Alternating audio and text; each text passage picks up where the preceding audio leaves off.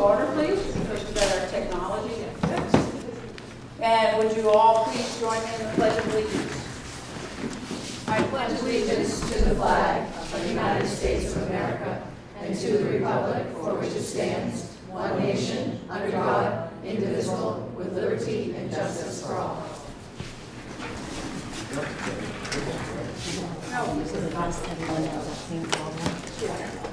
Thank you, everyone, for coming.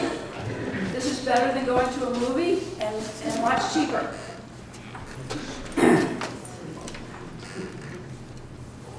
Everybody is here, Colleen, and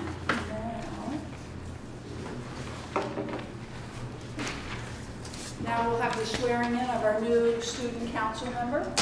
Joshua, would you please stand? Would you raise your right hand?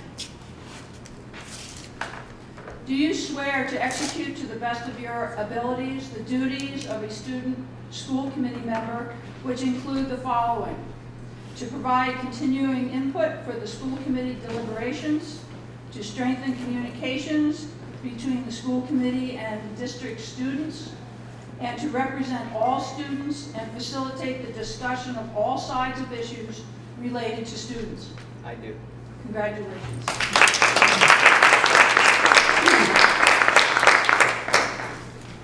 Mom, did you get a good picture? Very good. Shall we formally sing happy birthday to Kristen, who's chosen to spend her birthday here? Happy birthday, Kristen. Thank you. I'm so excited to be here celebrating. I'm sure you are. Yes. Yeah. Madam Superintendent, adjustments to the agenda? Thank you very much. We do have a couple this evening. On page 1, we have added the nomination of Michael Griswold for the Winthrop Grade School Physical Education teacher. On page 2, section F3, Ms. Garr will talk about the assignment of a school committee member to a homework review policy. And then finally, we have some more communications from the Maine Labor Relations Board. And then I have added the finance documents under my report. And those are the adjustments. Thank you very much. I'll entertain a motion to approve the minutes of the Winthrop School Committee meeting of September 4th. So moved. Second. Is there any discussion? All in favor? Motion passes 5-0. I'll entertain a motion to approve the minutes of the Winthrop School Committee workshop meeting of September 18th. So moved. Second. Discussion? Seeing none, all in favor? Motion passes 5-0. Would the superintendent like to address the labor relations letters? Thank you very much. In your packet are several documents from the Maine Labor Relations Board. The first is a letter from Neil, and he writes to inform us that he has received your request for mediation services filed on September 12th. The next documents are from the Labor Board and the NEA requesting support unit mediation, and that's about it. Any questions for the superintendent? Seeing none, we'll move on. I'll entertain a motion to accept with regret the resignation of Karen Magnuson, Winthrop Grade School Physical Educator, effective October 11th. So moved. Second. We've really certainly appreciated all of her contributions to our elementary school teachers. We wish her the best. The rest of her, moving her professional career over to Maranicook, and we thank her again very much. Any other discussion? All in favor? With regret, motion passes 5-0. I'll entertain a motion to approve the nomination of Michael Griswold as Winthrop Grade School Physical Educator. So moved. Second. Discussion. Mr. Ladd? Sure. Thank you. Mike is here tonight. Welcome, Mike. Mike has a Bachelor of Arts degree in Sports Management from Endicott College, a Master's of Science in Recreation Management and Policy from the University of New Hampshire. He's worked at Camp Mechawana, Kennebec Valley YMCA in Augusta, and most recently for the city of Augusta as their recreation coordinator. He comes very highly recommended and was very impressive in the interview process. I have to tell you a quick little story. I had a little kindergarten student today at lunch, and she motioned for me to come over, and she said, "Do you know my daddy?" And I says, is his name Mike by any chance? She goes, so anyway. Any additional discussion? All in favor? Motion passes 5-0. Welcome aboard.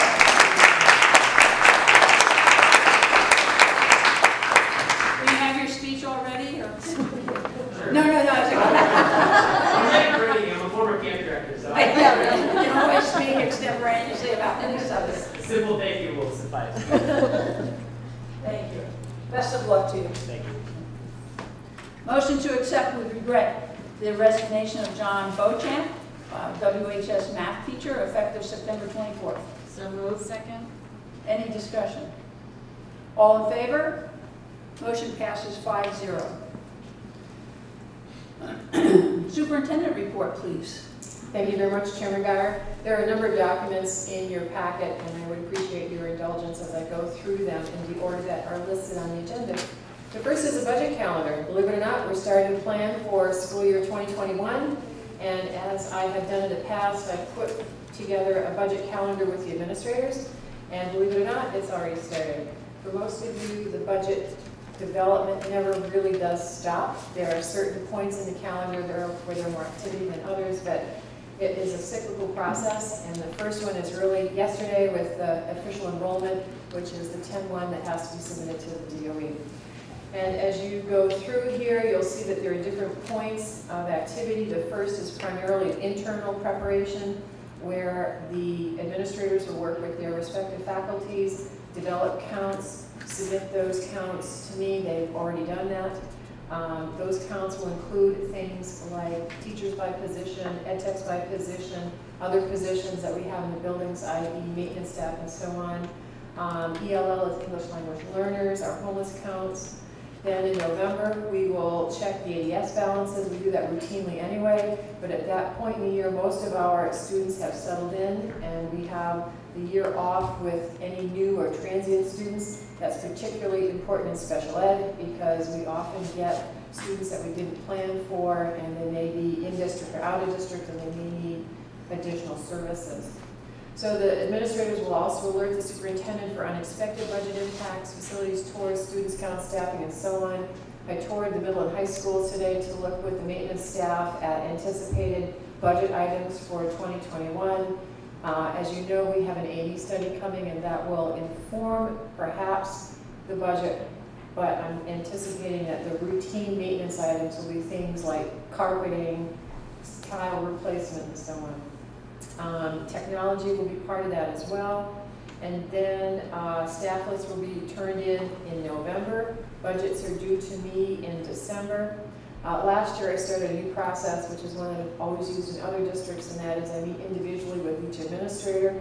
We go over their staffing requests, their budget requests, we talk about their building needs, and then the budget will come to the school committee in January and February. We have 2 workshops planned, possibly a 3rd. I'm hoping that on April Fool's Day you'll vote to adopt the 2021 budget. It just works out that way. I would like again to be first off the block to present to the town council. I think that worked well for you last year.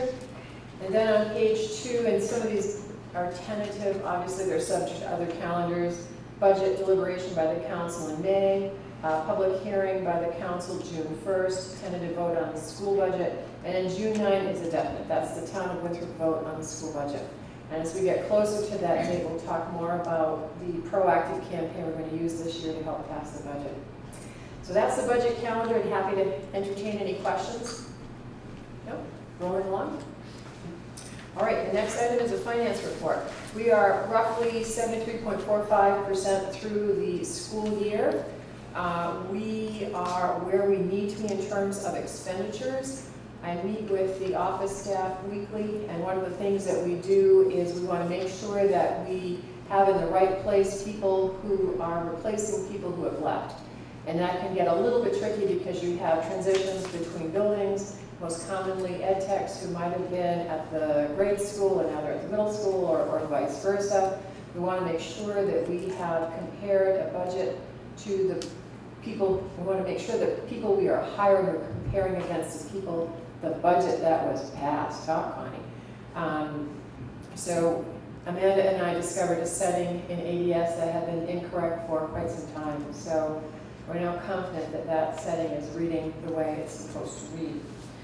Any questions on the expenditures at this point?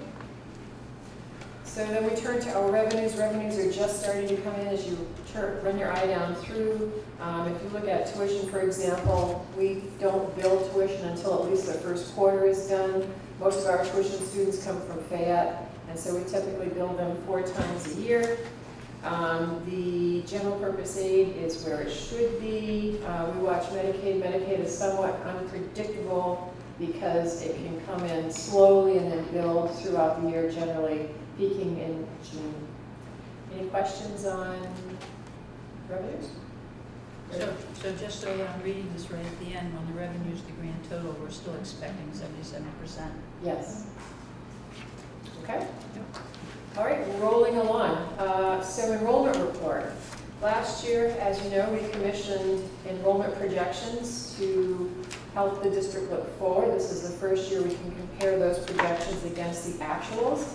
So we are down a fair number of students, roughly 21, 22 kids.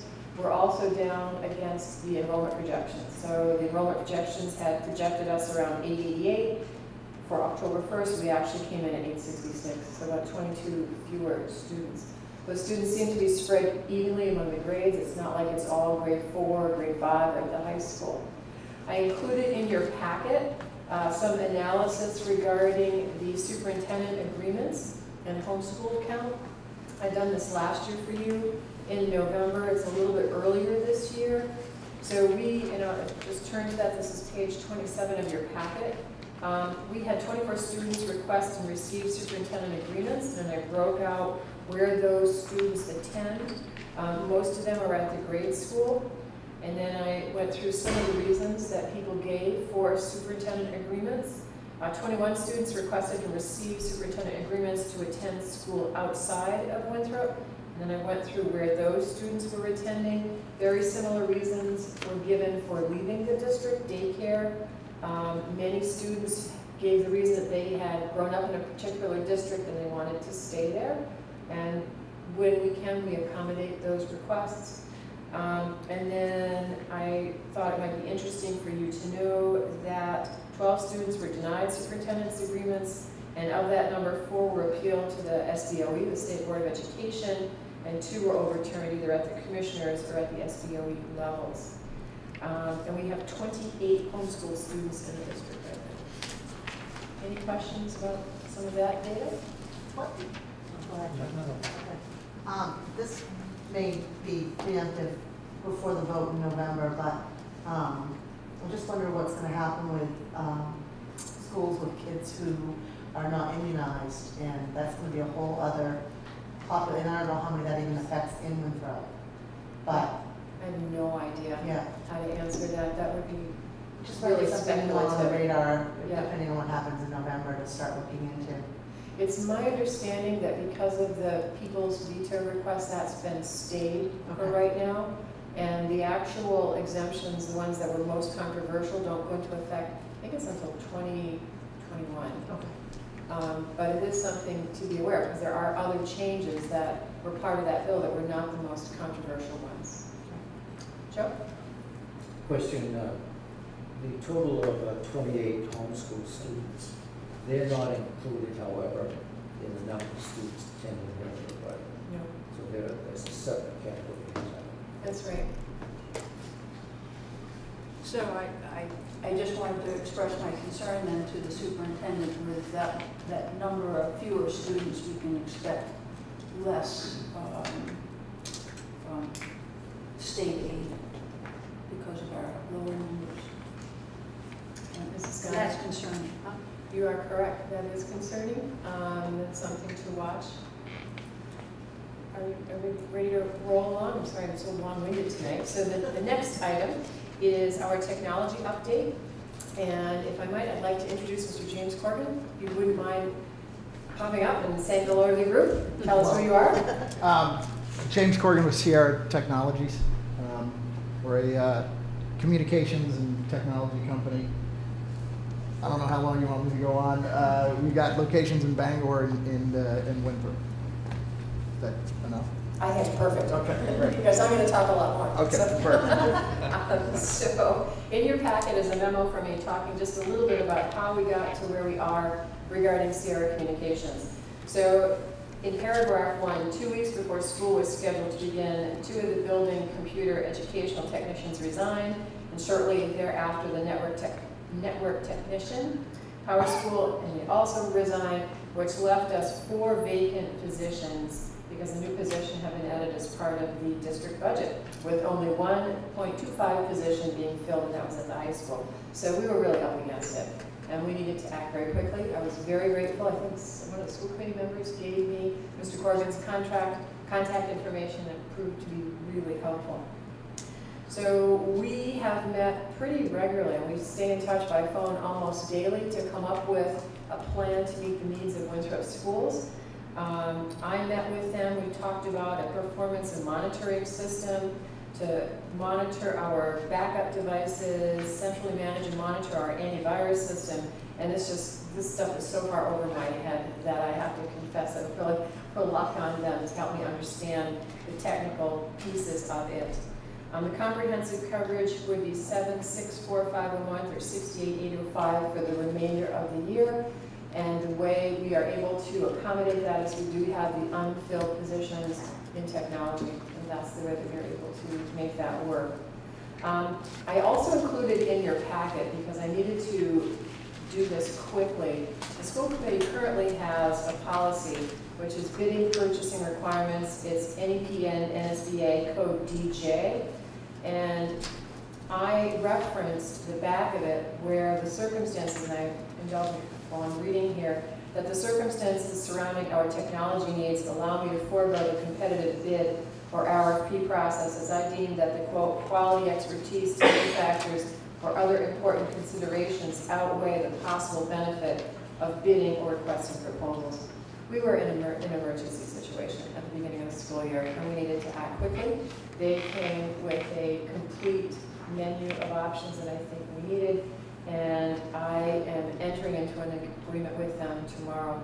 Part of the policy is that I need to let you know tonight that I plan to do that and execute that agreement. Be happy to answer any questions, or Mr. Gordon can as well.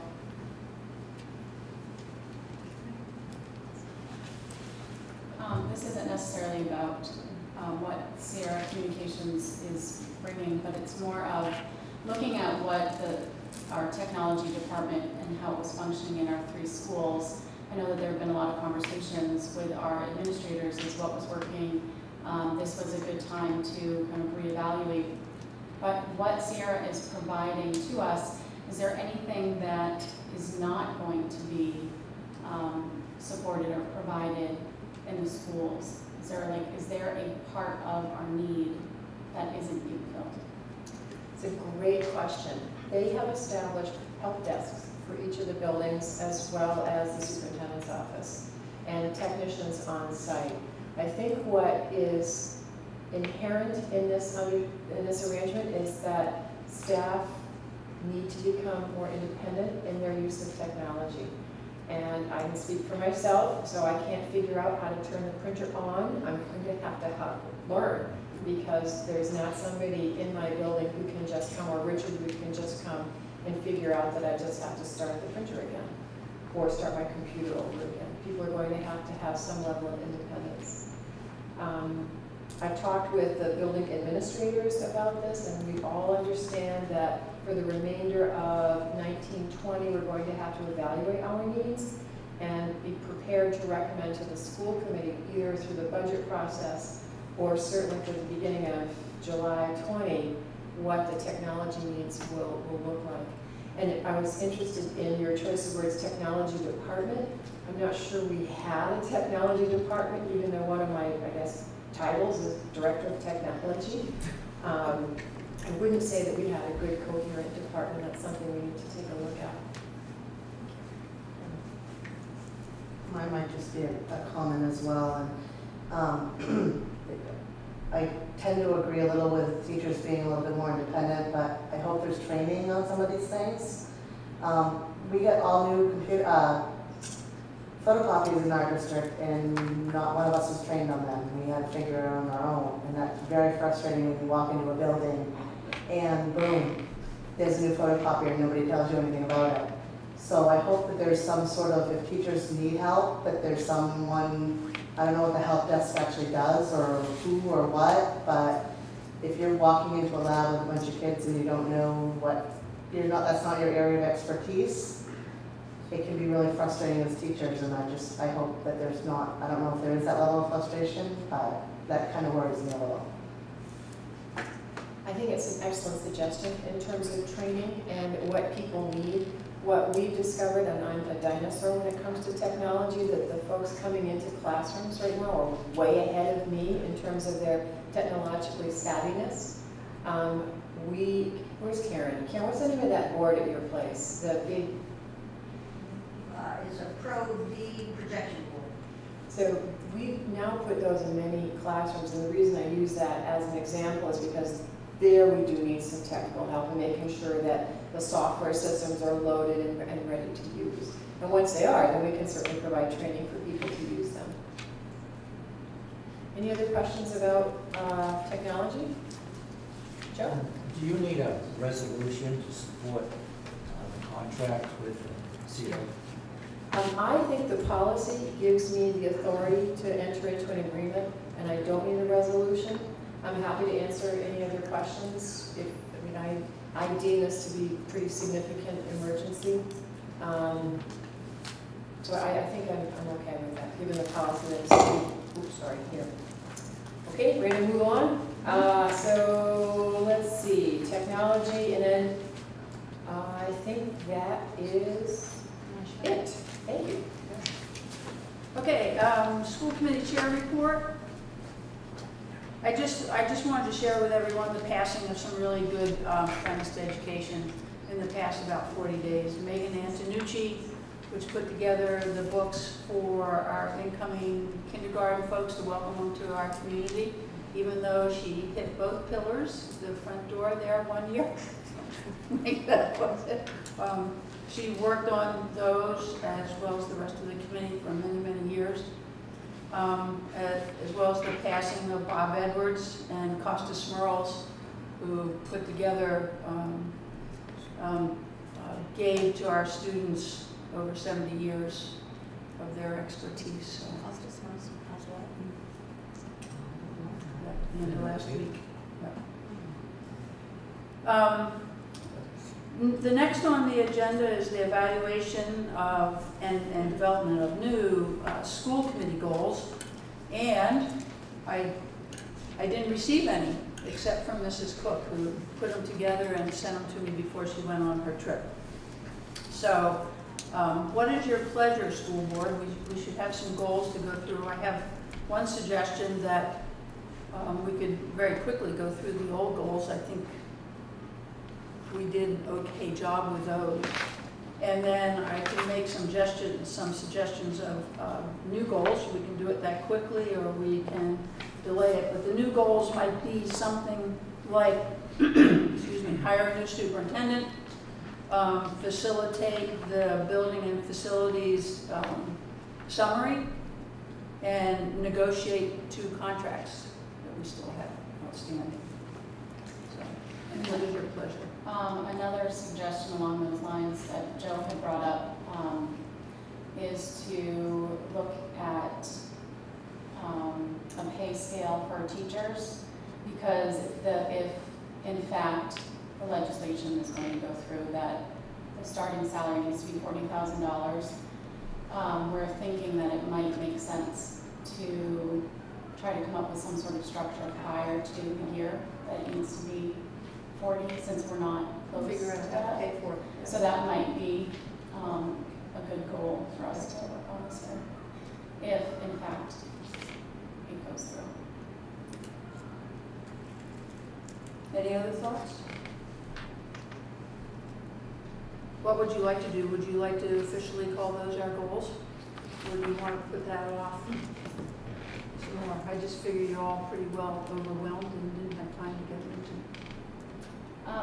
Those were what I had primarily, hiring the superintendent, the building study and budgeting of that, and then what I just added. So those were mine, so I'm fine with those becoming our goals. So can we do that right now? Sure. Okay with you, Joe? Okay, so I offer then the following goals, and hope we can get all this called. So it would be to hire a superintendent, to function the building and facilities summary, to negotiate 2 contracts, and to create and figure out, what's a bad phrase, figure out how to pay for a new teacher scale in the event that the $40,000 minimum goes through. It's a planning process is what it is.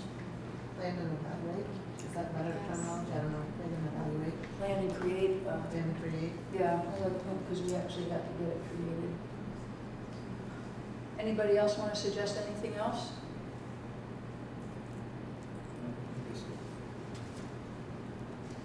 Okay, we all in favor? Yep. Delightful, it's done. If you recall, the last business meeting that we had, we tabled a the review of a homework policy. I don't have the code for it right here. But it was tabled because our new curriculum coordinator, our new director of teaching and learning, thank you. Sorry, Matt. Dr. Brown thought it would be better if he was given the opportunity to coordinate several policies around all of that, so it was tabled for that time. He has started work on that already, and he is starting to put together a very diverse committee. And we're wondering if there's anybody here that's interested in serving on a homework committee. I know that Kristen has shown some interest in that. Is there anyone else that would like to vie for that job? Kristen, would you like to be appointed to that? No, you don't. No. You okay? Meg, you gonna fight her for that opportunity? I think so. So you're okay with being appointed? Okay. Kristen Shumway is appointed to your committee now. Standing committee reports, finance. We haven't moved since last time on the warrants, but we're going to take care of that next week. And policy committee, Mrs. Cook. We met this evening. You have the minutes of our last meeting in your packet. We're going to be bringing forward one policy for passing in the first reading. Thank you. Negotiations, Shumway. As Dr. Brown intimated earlier in the meeting, both groups have entered into mediation, and so we've been officially filed that. We have received the information back from the state, and so now it's out of our hands. We'll be notified. We have to pay a fee, and then we'll be notified of the next steps. I think we've already sent in the check. Administrator open forum. Who wants to start? Okay, yes, please. Just want to update you on LD 1715, an act to reorganize the provision of services for children with disabilities from birth to 5 years of age. That's one of the bills that was passed. Well, it's carried over to this year about moving CES services into the public school system. So what the department is doing right now is they're gathering information about the challenges to that whatever they're gonna do in the next few years. I was part of a stakeholders group a couple of weeks ago. They did it by superintendent's region and looking at those challenges, and then the information from that is to go to the DOE and going back to the education committee and the legislature. So that's one thing that is happening with that. Nothing has been written in stone yet about what they're going to do.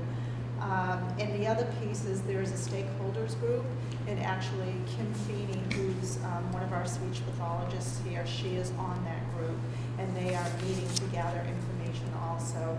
So there's no specific plan in place right now, but they are moving in that direction, and they're doing it a little bit more pragmatically than they did before.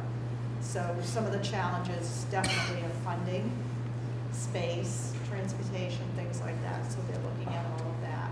So it's not something that's going to be happening in the next year, but I would see it being transitioned in gradually, like we'd be responsible for the 4-year-olds first and then the 3-year-olds next, between now and probably 2023, 2024. I think that's what they're looking at. So I thought I'd update you on that. Not hitting us yet, but it is coming our way. The other piece is that because of all of this in the last few years, CDS is not getting the staff they need to provide the services to pre-K students and birth to 5-year-old students. So they're really looking at schools to see if there's any way that we can provide some of those services. So when I spoke to my speech pathologist last spring, one had some time and she was used to working with the CDS system, so she took on some pre-K students. And from early spring to the end of the year, we were able to bill the state for $8,000 for those services. She has picked up some kids also this spring, so we are providing some services to the 4-year-olds in speech right now. So. Thank you. Yep. So you think that there's no way we're going to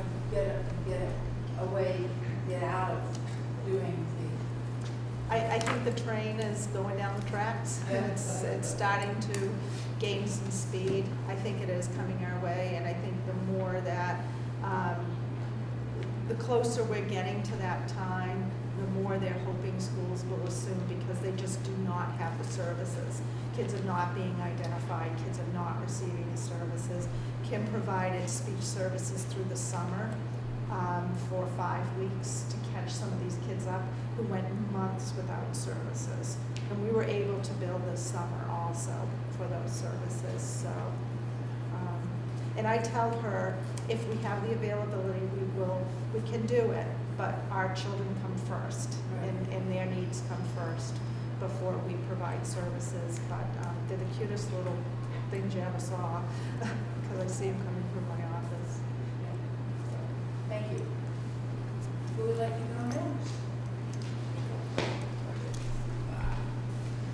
So a couple of weeks ago, I guess 3 weeks ago now, we had our 5th grade parent band instrument rental night.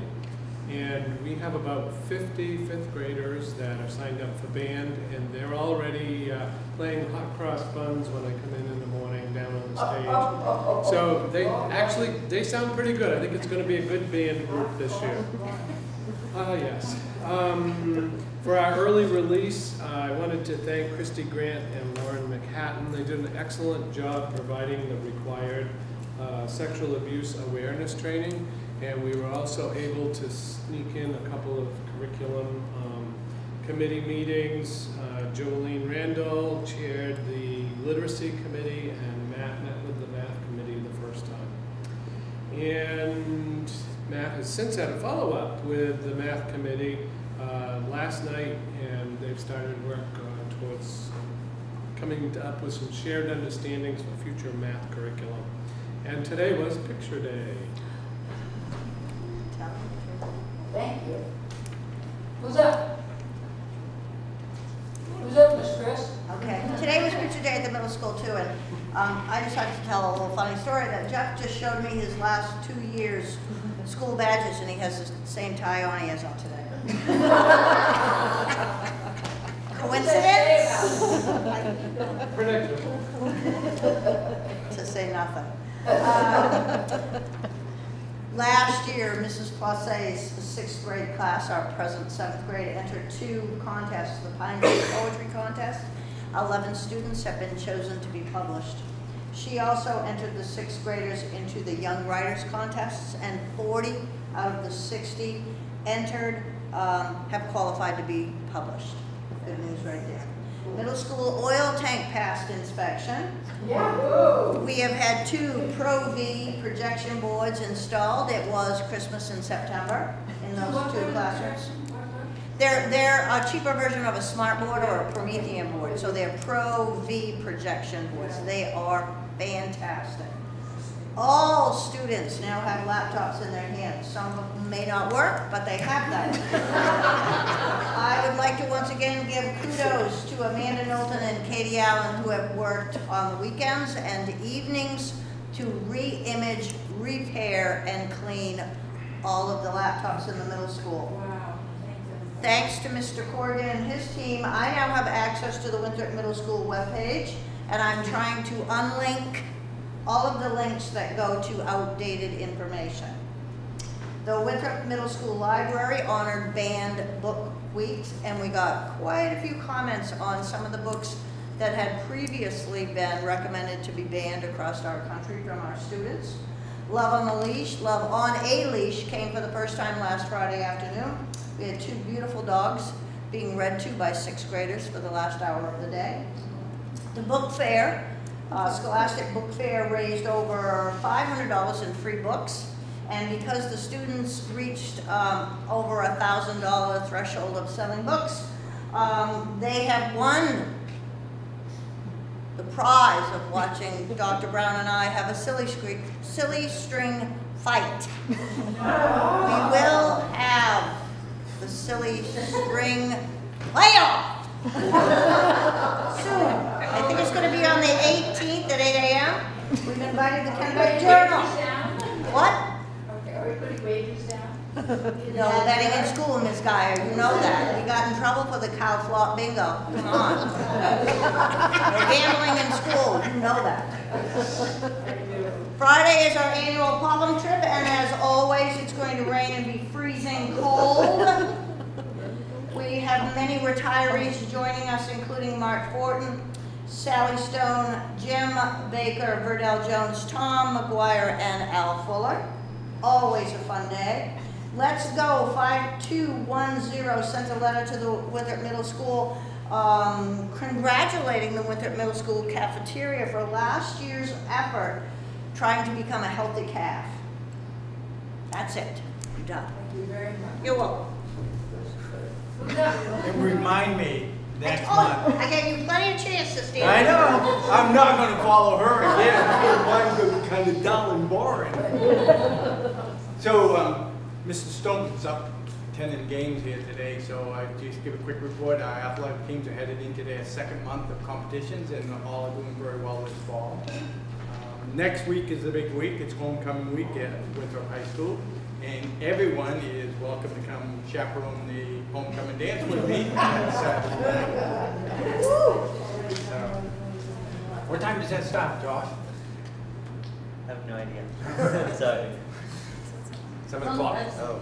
So I'm going to pass out, I talked earlier in the fall about the number of students that we have enrolled in online classes. We have students enrolled at KBCC, we have students enrolled at UMA. We have also have students taking classes through Virtual High School, and as well as Middlebury Language Institute. These students have made these choices because, one, they had a schedule in their conflict they really wanted a solution to, and not have to give up a course they really wanted to take. Some of these students wanted to explore some career options, and others simply saw it as an opportunity. Hey, I can get, for example, my English college comp class out of the way now as senior English, and certainly would invite anybody sitting here who has had that experience, share what it's like to take a class online. Well, for my class, I know there's they broke it up into 2 different professors. My professor, we usually have things due on Thursdays, and Sundays. And like right now I'm in the middle of writing an essay over like an article I read, and I really like it so far. And what has impressed me about the students doing the online classes, it's not like Miss Shaw is there saying, hey, don't forget you got an essay due Friday. I mean, it's posted on Monday and they know the deadline's Friday and it's up to them to follow through. And I've asked them to share their grades with me and thumbs up. I'm really very impressed with the grades that I've seen from students with these online classes. We also have started this year 3 math classes through the high school math department that also are dual enrollment. So students taking stats, college algebra, and pre-calculus are receiving high school credits and credits either at KVCC or UMA. So teachers went out and sought those experiences for our students, which is great. All is going well. Thank you. Thank you. Thank you. Chef? Well, yesterday we started with, October 1st, we started with the first menu that I've written for the schools. So in September we were still following my predecessor's menu. We've made a few changes to the menu. We're working on getting more homemade entrees on our lunch menus. We've been doing some rearranging where we can, and the high school is the most modern cafeteria, so we've been able to switch some equipment around and add some equipment. Previously, when students walked into the high school cafeteria, the first thing they saw was pizza, and what they ate every day was pizza. And we've moved the pizza around a little bit. It's in a pizza oven, and the first thing that they see when they walk in are a cooler with fresh ingredients, fresh fruit, fresh salads, and grab-and-go sandwiches. In the grab-and-go section, which we started yesterday, a student can grab a to-go container that contains a sandwich and also a fruit or a vegetable to make a reimbursable meal. We're trying a variety of different sandwiches to see what the kids like. And in the grade school, we've made a change where the first thing the students see when they walk in is a table full of fresh fruit. And this is the age where we want to start them off, and it seems like it's going really well, where they've learned that they have to grab a piece of fruit before they proceed. So they grab their fruit and their milk, and then they come in and get their hot entree. The middle school is the most difficult challenge because of the facility. We are, making the same kind of changes to the menu as in the other schools, but we can't physically change things around because of what we have there. But it seems like we've been getting a lot of positive feedback. A child was overheard saying in the grade school, "Oh, look at the pretty tablecloth." So even the kids are noticing that we're covering an old ugly table with a fruity looking tablecloth. We've had a lot of positive feedback from staff, mentioning that they've noticed that the options are fresher and more homemade. We started purchasing from a local farm, Emery Farms. And I'm going to be attending a conference put on by the state tomorrow and Friday about farm to school. They'll be offering me tomorrow a half day with actual vendors that I can purchase from, and Friday is an all-day session on how you get reimbursement for farm to school and how you can get more fresh foods in your cafeteria. So I think that's about it. My high school manager, Diane, reported that since we moved things, that the high school kids are eating less pizza. So. Oh, good. Chef, Dr. Brown has a question for you. Dr. Brown no longer has a question.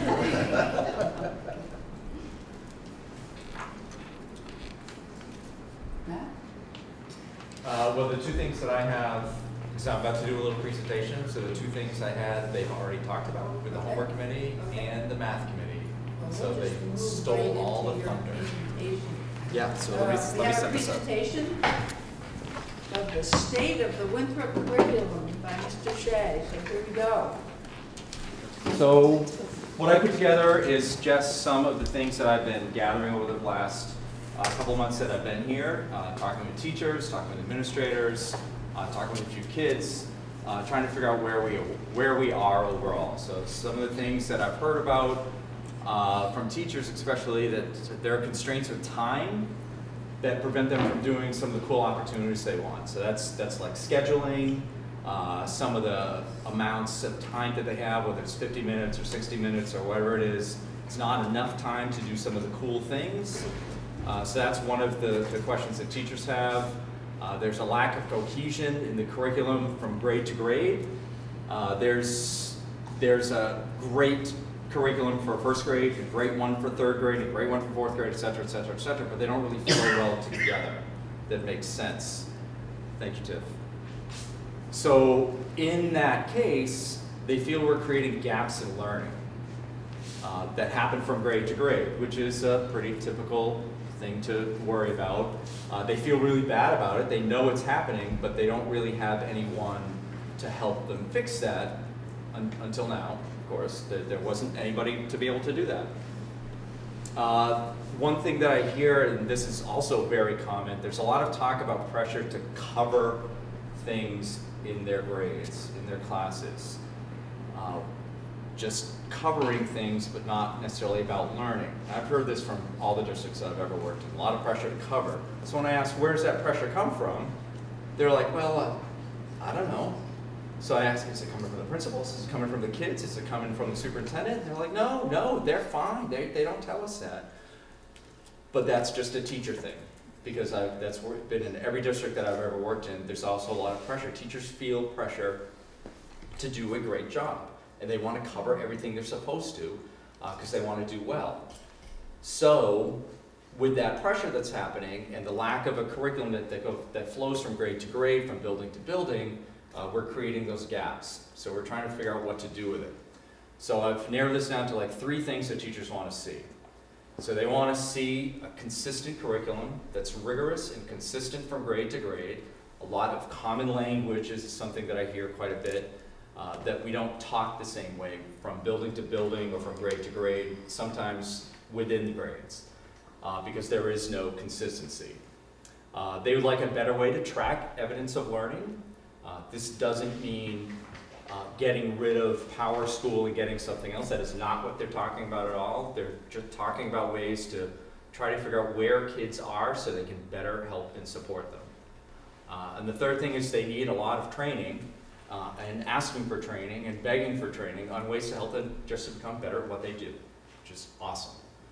So those are the 3 things that I was hoping to bring to Winthrop when I got hired, and fortunately that's exactly what we're looking for. So far so good. So one of my plans are for each one of these, meeting with teachers to help develop that learning progression for all the subject areas, developing conversations around rigor and taxonomy. So it's not just about standards, you have to have some type of rigor to support those standards. And working with teachers to develop those cool cross-curricular experiences. And that gets back to a lot of the time that they need to do. So maybe we can talk about if you had like your wish, how would you organize yourselves and how would it look differently so you can provide those things and start those conversations. For the second one, to better track evidence of learning, this one is honestly going to be a harder one for me. So we'll get to some of the stuff that I'm going to do a little bit later, but we're going to have discussions about evidence versus grading, and what does it mean to have enough evidence.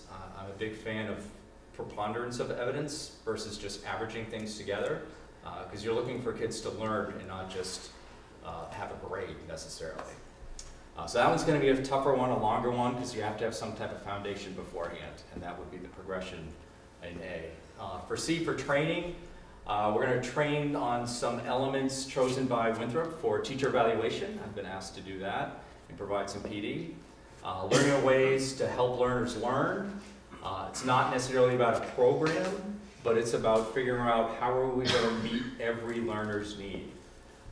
Our schools have been the same since the 1800s. We're not really designed to do that, but we know that the world is different now and we need to meet all of our learners' needs. So how are we going to do that? And one of my goals for this particular one is responding to what teachers are asking for on a timely basis. One of the ones that came up just last week was about teacher evaluation and training on those elements. That's not something I had planned on, but it's what they're asking for, so it's my job to fix that and to help support that. So, some PD that we've already started. We did some training on learning menus. It's a way to provide learners choice in their learning. I'm offering the same session 6 times this month, 3 times at the middle school, high school, and 3 times at the grade school because of the time differences. We started one of those right before this meeting. It went very, very well. I was very happy.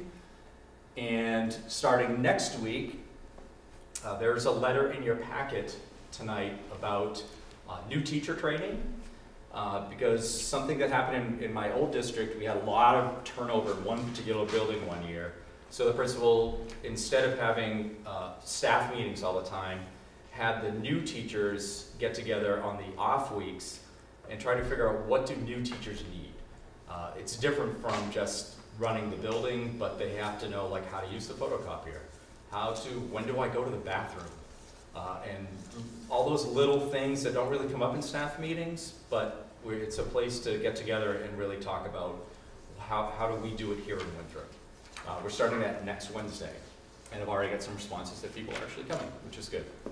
So more PD that I've got planned, but no times yet.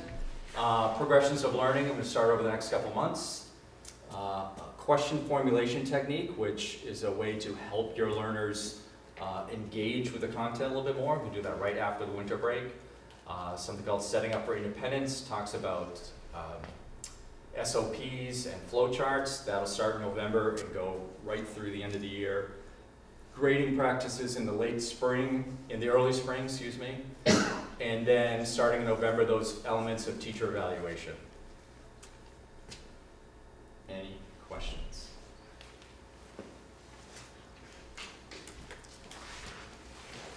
More questions from Mr. Shea? Thank you. Well, thank you. Yes, I'm sir. going to make a comment first. Yep. I'm really pleased with this presentation. I've only been sitting here for a few years. This is the first time I've heard this presentation.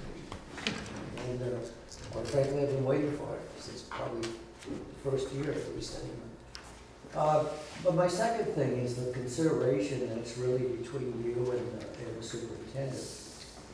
But at least within my circle, the people I talk to, there's a little bit of surprise about hiring a director. And part of this was that some superintendent, who I think is the current, in fact, went to a meeting down here at the mill and mentioned some of the different titles that she had. And one of those was that she was the director of curriculum. And of course, the other one is that she was also the director of fighting the vermin and other pest control types of things too. And so the question became is, why can't the superintendent do these things? And I've tried my best to explain that the superintendent has a lot of things to do, but we really need to specialize in this area. And so my suggestion would be is that you might want to consider writing this type of presentation into some kind of an upgrade that makes its way into the community advertiser, so that the people could know little things like you're working with teachers and you're listening to them, you're finding out what they need. You've already found that the lack of cohesion is there. This is a word that most of the people I talk to have no idea what cohesion is, but it's important because it's part of the continuousness of the educational process. So that's where I come down on this thing, is that thank you for being here and doing the work that you're doing. I think the system is going to, community is going to benefit from all of this. But if there's a way of getting this more public, I think this would play us all well. No offense to Ms. Shaw and the work she's doing, which is what we want to have done. It's just another way of people learning about what's happening. I think it's great. Can I just, Mr. Podolsky, you were instrumental in wrangling an invitation for a couple of us to talk to the chamber and Rotary. Might you do that again? Yes. For yes. Mr. Shea? Oh yeah, I could do that. Good for you too. So if you might get that together. And I've done my best not to join any of those groups. I think it's nice to have it in the advertiser. I also think it in person goes a long way. Good idea. Yeah, we'll talk. Okay. Thank you. Thank you. Thank you. Moving on along, continuing business. I'll entertain a motion to adopt the revisions to policy IGDJB, interscholastic co-curricular and extracurricular activities. I'm going to move that we adopt the revisions to policy IGDJB, interscholastic co-curricular extracurricular activities, with some changes that I'm going to mention right now. Okay. Second. Thank you. So, if you find your copy Can I of... stop you for just a Yeah. second, because I always forget this part. Is there any public comment out there from anyone that will help us make a determination on this policy? Seeing none, go ahead. Okay. Do you have your copy of the policy? Do I have mine? Anybody? Yes. Yes, we Okay. don't have them in our... So in this policy, there are 7 small changes. You can keep count, see if I get them all. On page 2, under eligibility requirements and specifications, right before the yellow, take out "for" and substitute "in." So the form must be completed and turned in for each sport in which the student participates. Page 5, in the number 2. May I this question? Yeah. In this policy that we're looking at, the yellow is being eliminated? No. The red No, being the eliminated. strikeouts are being eliminated. Okay, that's all I wanted to know. And the strikeouts, I think, are in Red. and some are in blue. Yeah. But, Okay. and there's one in yellow. We're looking at copies that have a lot of colors. Yeah. Okay. No, in this one, the yellow is in. So on number 2, non-voluntary referrals, first offense under number 1, at the end of that line, it should say active participation in, not of, competitions. On page 6, under third offense, I didn't skip anything yet, no, okay. Under third offense, B, distribution and sale of alcohol or other drugs, under B, distribution and sale or alcohol or other drugs, first offense. It now reads, the administrator will notify the superintendent, period. And then strike "and law enforcement." And then it continues, the administrator shall suspend the student for 10 days and strike and put in "may." Shorten the word recommendation to "recommend." And then cross everything out except expulsion. So it now reads, the administrator shall suspend the student for 10 days and may recommend expulsion, period. So how come no law enforcement, just out of curiosity? It doesn't say will. Law enforcement certainly can be contacted if the superintendent if the administrator and the superintendent feel it's warranted. But we didn't want to necessarily, there might be circumstances in which they don't want to involve law enforcement at that point.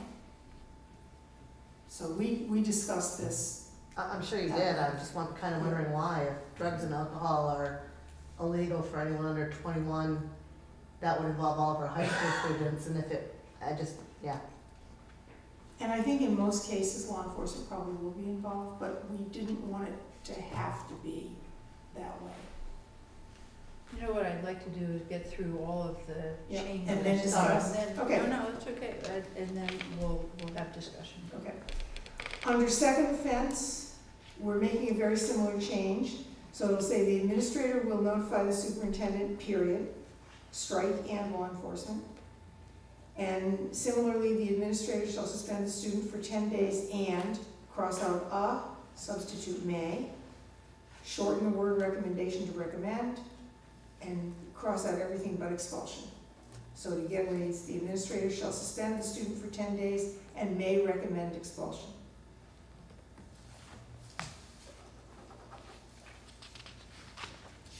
It's hard to cross out on the yellow, I discovered. It doesn't want to take pen.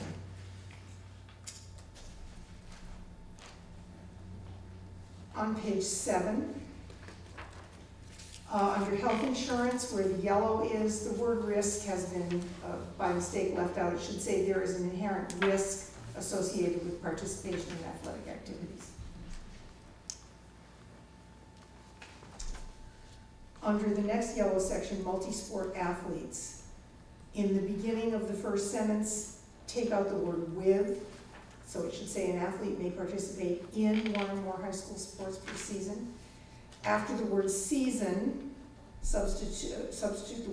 include the word but, insert the word but. So they may participate in one or more school sports per season, but must declare their primary sport in the event there is a conflict. In the next sentence, cross out, I think the S is meant to be, it's red because it's going to be left out, so just strike that. And in the third line, it says after a written sign of support, we change sign to letter of support from the parents. Because we didn't know what a written sign of support was. We thought a letter was clearer. And that could be 7. 1, 2, 3, 4, 5, 6, 7. That's it. Okay. Discussion. Let's go back to Janet's comment because it's a very important comment. Would you like to hear Janet express it again? Yes. So my question was, why law enforcement is taken out since drugs and alcohol are illegal for anyone under 21. Why wouldn't they be notified? I'm going to defer to the superintendent. So I'll give you an example of cigarettes. And I'm a freshman at high school, and I bring cigarettes to school and I give some to Kenna. I'm not necessarily going to consider that a law enforcement call at that point. Okay. And if you say will, I'm going to interject. If you say will, it means every single time. There's no room for. But why not put may? Contact law enforcement. Because I think we felt that was implied. That's always an option. Right. But you know, I'm sitting here thinking about it. I'm going to turn the light on. I wish I had raised the point was, I hear this a lot, that people are saying, we know things are going on at the school, we hear that maybe it's being taken care of by the administrators, but isn't it illegal? Shouldn't the law enforcement know about it? And if you don't include the statement, say, may contact law enforcement, people just quickly reading this will think that we never do it. We know they do it. But it is, as the superintendent has explained, it's a choice you get to weigh as to how serious it is and should you be doing it. But I think in terms of the public relations with our community, as well as the people that are affected by this policy, that you probably should put may contact law enforcement. Other folks want to weigh in on that? Ms. Shumway? I just want to know, usually when a policy is being changed, it's preempted by something. The law has been changed, and so then we get recommendations based on the law. What preempted the changes to this policy? Because we're making some pretty drastic philosophical changes to some of our, to this policy, like with our infractions and what's going to happen if a student does this. It used to be, you drink alcohol, you do drugs, which all the student athletes are supposed to be signing contracts saying that they understand that they're not to do that. It used to be you do that and you lose your opportunity to play sports for an entire year, and now it's like, oh no, it'll only be for that one season. And I understand you get a second chance, but at what point are we saying, you know what, it's okay, you're just going to get slapped on the hand, so that students are then going to, you know what, there's only one day left in the season, I'll do this knowing that I'll still be able to play in my next season. Or if it happens in the off season, now in between seasons, there's no consequence according to this policy as to what happens if in between the seasons you are doing something illegal. just seems like to me we're creating a lot of situations where we don't have definitive responses, and so it's going to be a case-by-case basis. We've seen that happen in this district before and other things where days off were looked at case-by-case basis, and how much trouble that caused. And so I'm very concerned that we're changing a policy where it was very black and white, this is what happened, and now it's becoming a may, will, if. And I agree, certain cases, but if one student does something and then another student does something very similar and then they're treated differently, that's where the district gets in trouble. And so this kind of language is making me feel like we're opening ourselves up to those situations. If I may, I'm going to try to represent Joel's thoughts about the initiation of the change of this policy, and please, anybody jump in to help me out. But I think that over the last couple of years through speakers, that they have initiated a different kind of program which says that it's important to keep the athlete close to the team and to the coach, whether in spite of whether or not they have committed an infraction of the rules. And so the model has become a little bit more of a rehabilitative model, I think might be a good way of expressing the change philosophically. I've had several philosophical discussions with Dr. Brown, and we've talked about the pendulum, and indeed the pendulum has swung twice since I've had anything to do with athletics, from you're out, not quite for the rest of your life, but you're out for the year, to something a great deal more lenient. And who knows where it's right, but you see it swinging towards the more lenient right now.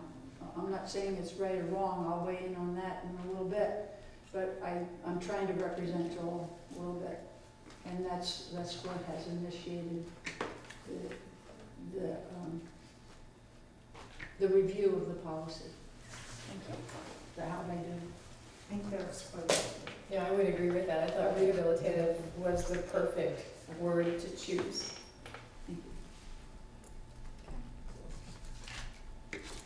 Anybody else that want to weigh in? Well, I'll weigh in then. So I have been at this for a while.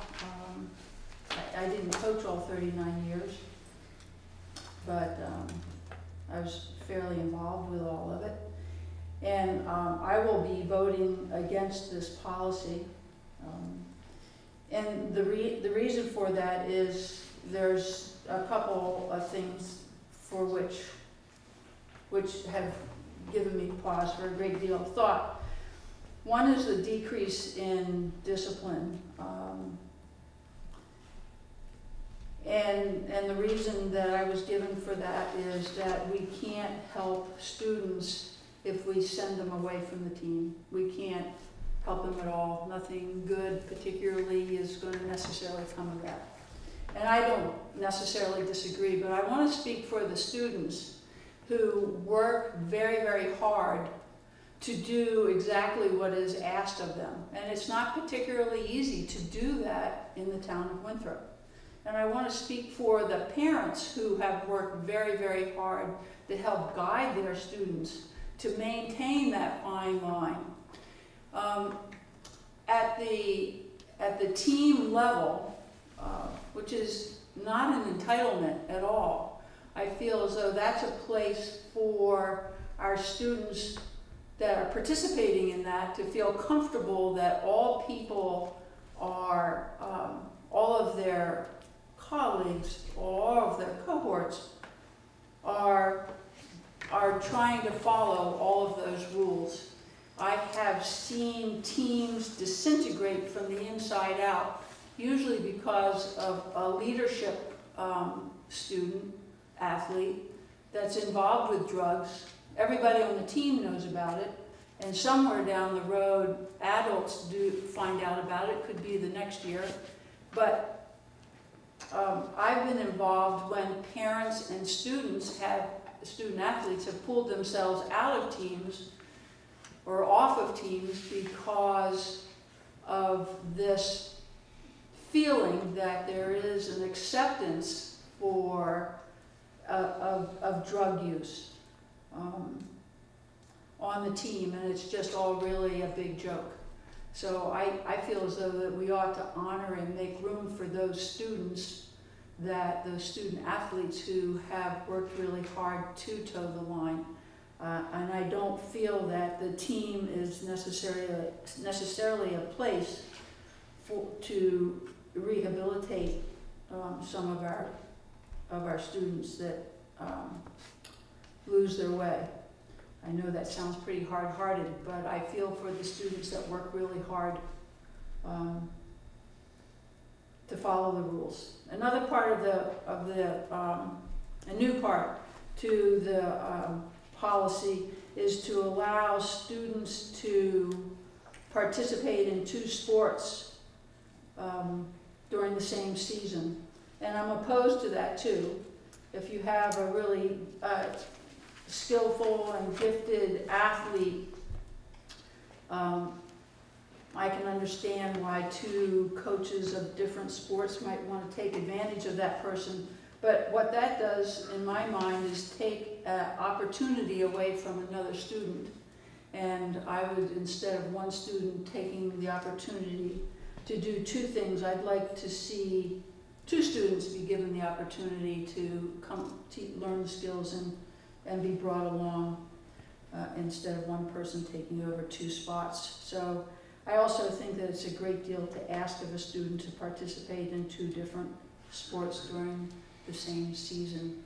We have a lot of students that have a great deal of difficulty balancing their academics and their athletics as it is. So those are my problems with the new policy. Ms. Shumway? I also didn't address this before, but the multi-sport athletes edition is troublesome to me as well, for similar reasons that you stated, but also I feel like developmentally our high school athletes are growing.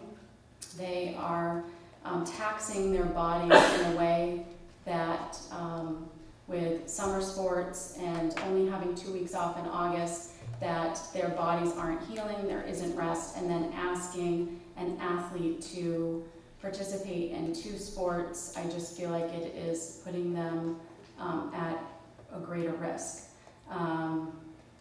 Just for instance, the boys soccer team is riddled with injuries just from their regular season schedule. Nonetheless, taking an athlete and then putting them in another situation. And for instance, if you declared soccer your first sport and then you're going to cross country and you're injured in cross country, it's detrimental to the first sport. So I'm just thinking, and all those team members. Absolutely. So so there's that, and then the second is that our athletes are students first, and trying to negotiate the time that it would take, the fairness of someone who just shows up for games and gets to participate in another athlete who is showing up to every single practice and then doesn't get to participate because this other person is. I just feel like it creates a level of conflict in our small district that is unnecessary. So I don't support that either.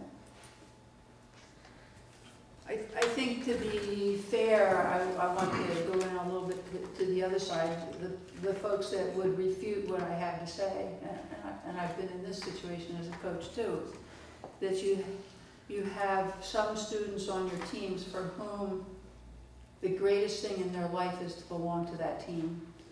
And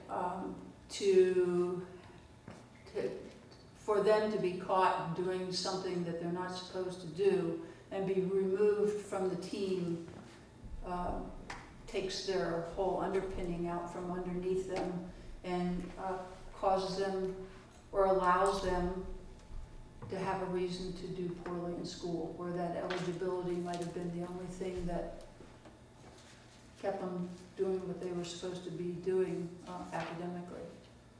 So there is that other side to the policy.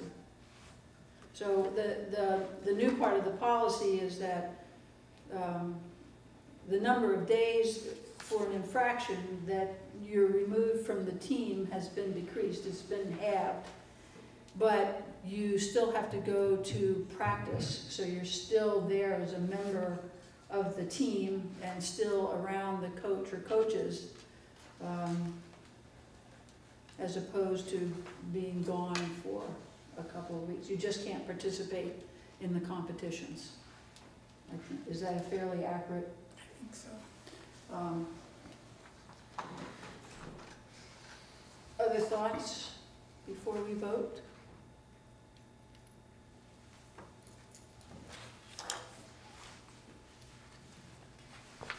Our student members want to weigh in on this? How are you doing, Josh, by the way? How are you doing at your first meeting? You doing okay? Good, yeah. Okay. Kenna, any thoughts? Okay. Mr. Petrowski? I think the world changes a little bit sometimes, and one of my concerns is that we stay, we can be different, okay? But I think sometimes if you're in a conference, and the conference makes a change and says it's okay for a student to do 2 sports, okay? I don't want to see the students at Winthrop be penalized when the other conference members, or even the other state schools, or schools throughout the state, allow that. And certainly, like you, we've seen this happen not on a regular basis as far as I'm concerned, but I've seen some very good examples of where students have been able to handle both situations.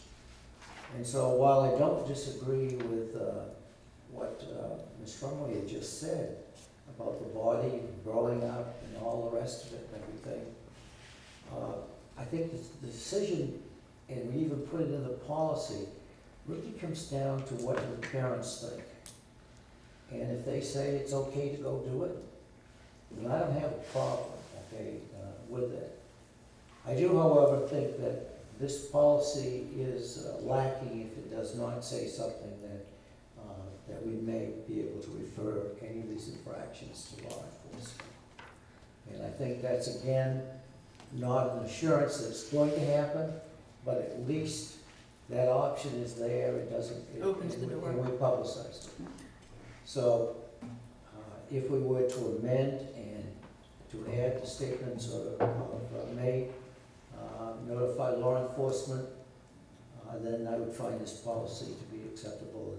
Would you like? And then it's second, shouldn't be first offense and second offense. Second, It's both, the same wording. in first both and places. second, is that, and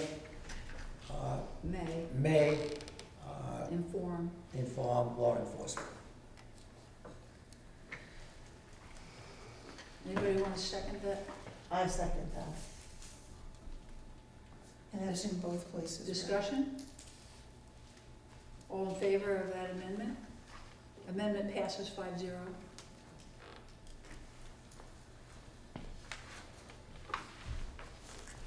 Any further discussion about the policy as amended?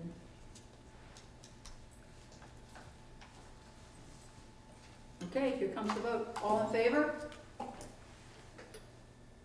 All opposed? Motion passes 3-2. Thank you, folks.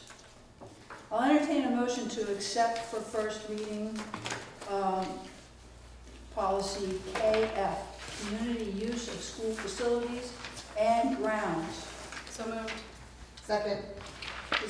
Let's see, and are there any public comments that will help to inform the school board on this policy? Seeing none. Ms. Cook? There's only one change, and it's not substantive. On the end, at the end, page 4 of the policy, there's some question marks where it says fees will be charged from the following groups per day. We'd like to strike those question marks, so it doesn't look like Oh, what a good idea. we're wondering. Yeah. Okay. Mr. Petrosky. I find I have some concern about two elements of this change in policy. One is that it requires that outside groups using our school facilities would have to provide a blanket insurance policy to cover that particular use of the buildings, as well as any injuries that might occur to the individuals involved. Isn't there that stipulation? There is that stipulation. Right. Yes. And my second part of it is that there's a fee structure. Now, part of my objection is that that's not the way we used to do it. And I'm not saying that the way we used to do it is the right way, but my concern has always been, I want the youth of our communities to have opportunities. Many of their opportunities are based upon individual parents who decide that maybe we should have a basketball team at the 5th grade level and set it up. These people are not necessarily in it for the money. If they are, then I wish I had known about it earlier on. But the point is that they happen because it's a grassroots type of thing. It works out well. We do have those that are in it for the money. And that to me is separate and different.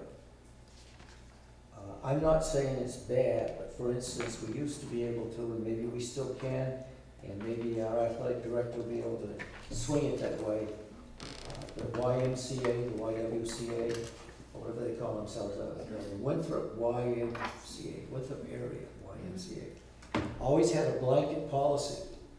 They still do. And many of us used that blanket policy for everything that we did. Sorry, that's not what I thought you were calling. No, it was very appropriate, and it saved us money, time, and effort, and things worked out that way. And hopefully that relationship would continue with those grassroots groups that I talk about. But I just have this thing of saying, we need to get more people involved in looking at it and giving their opinion of whether we should pass this. And that's one reason I'm really glad that we're talking about a first reading here. And there'll be opportunities for people to take and comment further down the road. Mm-hmm. Thank you. Ms. Shumway? So to follow up on that, Joe, it's very specific that our policy says groups outside of Winthrop, nonprofits from outside of Winthrop would pay a fee, and then for-profit would have a fee as well, but that Winthrop-based groups wouldn't be charged a fee. And so I think that covers in the sense that people, part of our community that are paying taxes for these facilities, they still do get to use the facilities. With that being said, however, I do know specifically of a time when the weather led to all of the high school games being canceled, but yet a youth group was still allowed to use our fields and destroy them. And so I feel like having some sort of control over the groups, further control, fees, etc., that it will allow for when those sorts of things happen, that we do have money to then take care of things that happen to our facilities. That happened to be an in-house Winthrop group. I don't know if this policy or if there's a procedure in place that polices when groups can and can't use the high school facilities, but it's frustrating for our high school athletes to be told we can't have an event because it will destroy our field, and then outside groups using the fields, destroying them, and then they're not in game-ready condition the next time they use them. And that's the sort of push and pull that community members are frustrated with, I get frustrated with, students get frustrated with, that would lead to the necessity, because people don't have as much respect for facilities as they did back in the day when you didn't have to charge anything. glad you mentioned the outside, but in our discussion with the committee, nobody brought that up that way, because I kept talking about community groups. But my impression was that community groups could, however, still be responsible for paying certain fees, such as for cleanup, or for how do they get into the schools, the alarm systems, whatever it takes. So they may not be free and clear of the whole thing, because we do provide a stipend in it that says that you may have to take in the higher part of the maintenance crew for 4 hours to come in and make sure things are put back together the correct way. That's, again, you've raised a good point though, and I think that's why we're going to be discussing this further. Thank you. Any more? I don't know if this is the proper place to say this or whatever, but if they're gonna pay for cleanup, then things need to be cleaned up. And so I don't know if there's a way to put into policy that something will be agreed upon. I'll use the example of March Madness, and that gym gets used for a weekend. And those bleachers get pretty beat up. Things are swept, but they're never like washed and cleaned. Now, they look not so great necessarily when the group came in, but what is the responsibility and what should be done? And I think that needs to be somehow agreed upon, maybe per event or something as to, and again, maybe that's not within a policy, that needs to be looked at. But if we're going to charge people to have someone come in and clean up afterwards, what does that cleanup entail? Who's responsible for what? Is the group responsible for taking out the trash, and the cleanup group's only responsible for filling the bins again? So something needs to be, I think, in place for that too, because I don't think it's always getting done to what it should be. And I know if I was paying $35 or $40 an hour for cleanup, I would want to know that that's getting cleaned up. And when you come back into the gym the next day, and there's spilt soda still all over the place, what did I pay the $35 or an hour to clean up for? So I think that just needs to be somewhere in the mesh of this maybe. It needs to be spelled out. But do you want to take that back to Mrs. Cook? I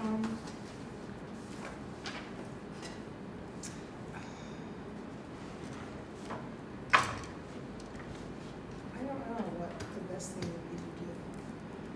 It seems like we have some things to hash over that aren't clear in here, but, If I may, yes, please.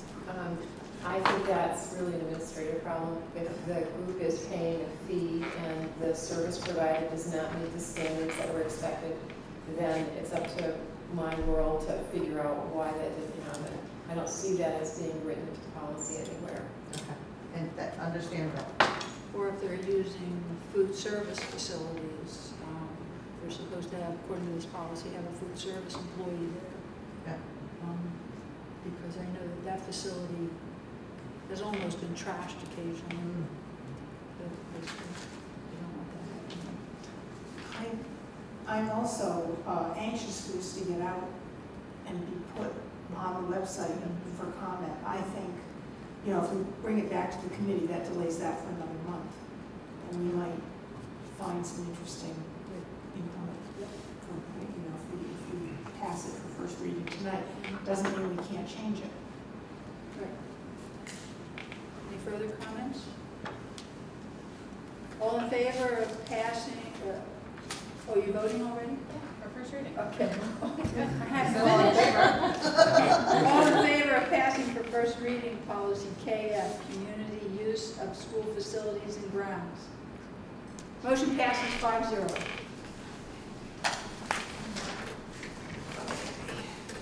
New business. Have you all read the, well, first of all, I'll entertain a motion to accept for first reading the Winthrop Public Schools new mission statement as revised. So moved. Second. Discussion. Well, let me ask the public, is there any public comment to inform the school committee on how they should vote on the new mission statement? Seeing none. Yes, I'll read it. new mission statement is, Winthrop Public Schools core values: develop and foster collaborative partnerships to build relationships and essential skills, empowering every individual to contribute to their communities and live a life of purpose. Discussion.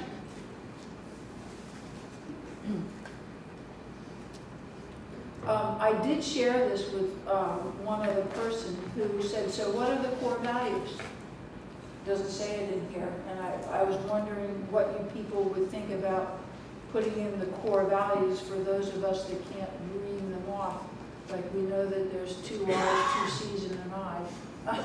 So we know that there's respect, compassion, integrity, responsibility, and compassion.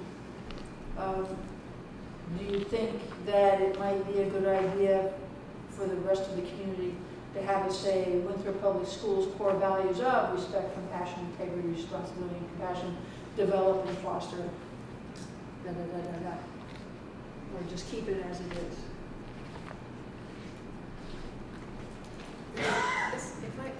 If I might, in terms of process, this is the first reading, and that should come back as feedback for the school committee to consider. And then as you think about adopting it, perhaps to include those. My understanding of the work that evening was that was the statement people wanted sent out for its first reading. And as feedback comes back, because you may get other pieces of feedback, we'll have to put that out in the impact, in some form of impact form for the school committee to consider as well. Okay, thank you.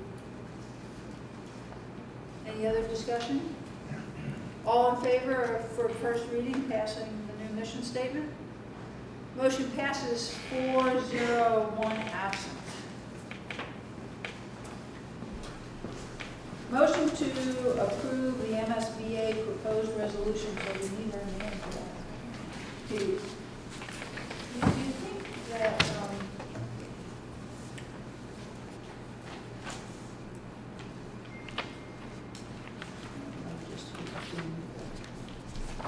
do you think that we could go ahead and talk about CHA before we get into this?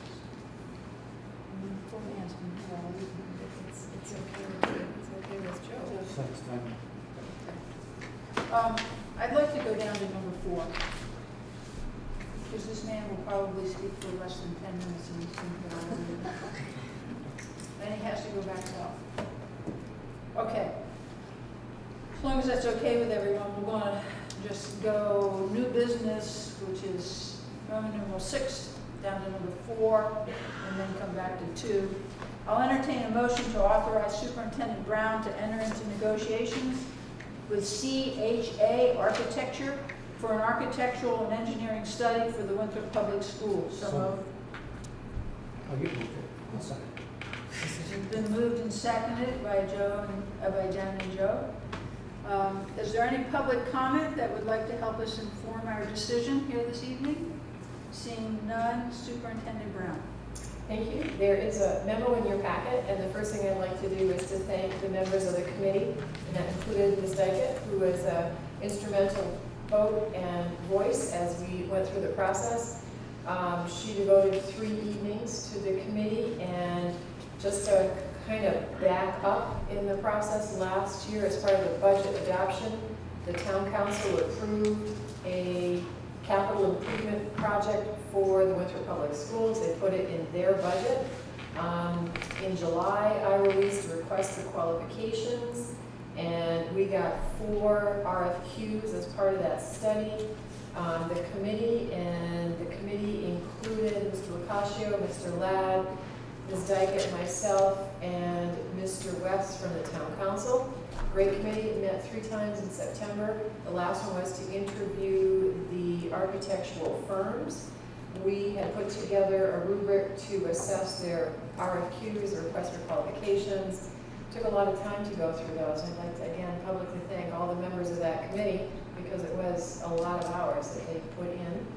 We interviewed and scored, and Janet, would you like to add anything to that process since you were a rep from the school committee?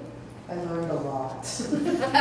Pretty overwhelming what these companies do, And it's, moving forward, I think it's going to be, just put us in a really good position to see what our facilities and our grounds, you know, if they can withstand what we're putting them through and what the future's going to look like for them. So I'm really looking forward to sort of experiencing the rest of the process. So if I want to introduce, so Alan, you want to say a few words? Sure. First of all, we're very excited to be working with you and being selected. And I was going to say, this is one of the most fun school board meetings I think I've been to. And it's nice to know that somebody else has technology problems besides us. And I would highly recommend Help Desk, because we have one of those as a company now. And instead of me going and bugging 13 other people, I can just get on the phone and somebody can grab my computer, or they can tell me which button to push. So these things help the old folks. It works for you. But I was going to say, CHA Architecture, you know, we're formerly PDT Architects located in Portland. We've done a considerable amount of education projects over the years, probably over 60 studies. 2 million square feet of new projects, 2 million square feet of renovations projects. Every single study is different depending upon what the community is asking us to do. And we never know where that's going to go. Sometimes we start over here and it leads to this, and all of a sudden we're looking at a new site, all of a sudden we're consolidating. And education is changing all the time. And I think the overarching thing that I love about designing for education and doing studies is if we can do something as architects that improves the outcome for educators, staff, and students, we think we've done a pretty darn good job. If we can also provide value for the taxpayers to bring longevity and use and community use to their buildings, that's the second pillar of what we do. I brought a couple of studies here tonight, and I'm more than glad to share those with you, but just a couple of recent projects. We did a study, a master plan for SAD 53, and it started out as a master plan study, facility study, and then we ended up assisting them in submitting a capital improvement application with the State of Maine Department of Education. They now have 2 projects in the top, what I would call top 10. We also are just embarking on production drawings after a master plan that we did for RSU 26 in Orono that looked at all of their buildings, that confronted all the same issues that I think you have in terms of the actual physicality of the buildings, the use of the sites, can they grow into them, which ones should they shed, which ones should they take forward. We had a local referendum, and now we're pursuing that work, which will include some additions. But also, they decided we're going to let the middle school go, because you know something, middle school was actually the high school, which turned into the elementary school, which was done in 1938. So it's time. So they decided, after all this work, let's not really invest too much more in that, and let's see what we can do. So we're investing in the other parts with those decisions. So a lot of strategy, a lot of pieces community studies, but I'm certainly very happy to be working with Winfield Public Schools. And just for the record, my name is Cunningham, Alan Cunningham. If you look at the name spelled out, it's a little, you might not really get it, but if you think of honeycomb cereal and put a K in the front, you're all set, okay? But we're going to be, you'll probably see more of me and our team in the next 6 months, and so I'm here if you have any further questions, and I'd love to answer some of those. So. Well, we're glad to be working with you folks as well. Thank you very much, and we look forward to the next several months. Thanks. Don't feel as though you have to stay. It's okay if you want to exit. But the excitement's really good to take place.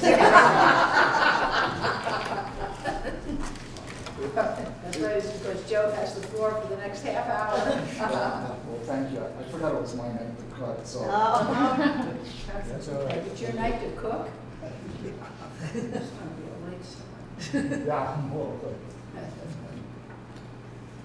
Let's go back to number 2 under new business. We have to vote. We do have a motion on the floor, thank you. Is there any additional discussion or conversation here? Seeing none, all in favor of the motion to allow Dr. Brown to enter into negotiations? Motion passes 5-0. Thank you very much. Keep those with Colleen. That's Colleen. Thank you. I can get those back at some point. Yes. But they're there for all of you to see if you want to. They're pretty impressive. Looking forward to it. I'll entertain a motion to approve MSBA proposed resolutions. So moved. Second. From Mr. Petrowski. Do people get copies of this? Yes, Okay, yes. good. They're in that. Every year, the Maine School Boards Association has a delegate assembly. And my great colleagues here have selected that I go back again and try to You know you provide were some, begging to provide some common sense to that group. I'm thinking that this year is going to be much more vocal, and there's going to be some interest taking place in this.